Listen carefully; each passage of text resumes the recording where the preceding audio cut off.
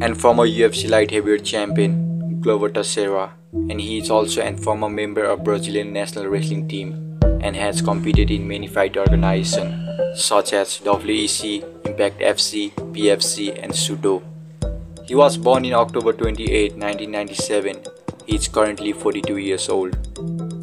After defeating Jan Balsahomik on UFC 267, he became the UFC light heavyweight champion. This win made him the oldest first-time champion in UFC history at 42 years old. He defended his title against the last samurai Jiri Prochazka.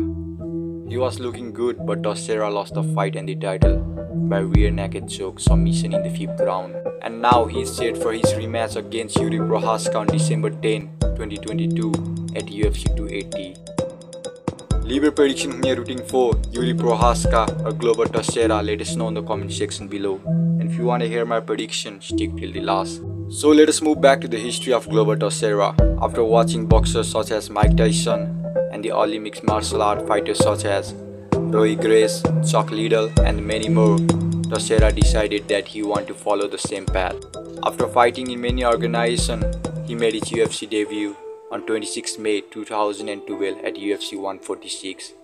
He won his first UFC fight by the first round submission. So fight fans, I hope you guys are enjoying this video.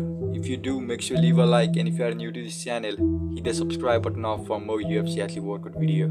So my prediction for a fight between Glover Teixeira and Jiri Prochazka. Both fighters are amazing. At the first fight, Glover Teixeira was winning rounds, and at the last moment, Jiri Prochazka won the fight by the rear naked submission. On rematch, I think the rematch is going to be an completely chaos, but I think Jiri Prochazka will win the fight by the knockout. So what's your thought about my prediction? Let us know in the comment section below. And sorry for the Glover fan. So that was my prediction. Thanks a lot for watching this video. I hope you guys enjoyed. If you did, make sure leave a like, and if you are new to this channel, like I mentioned before, hit the subscribe button off for more UFC athlete workout video. Stay safe, stay healthy. See you next time. Until then, peace.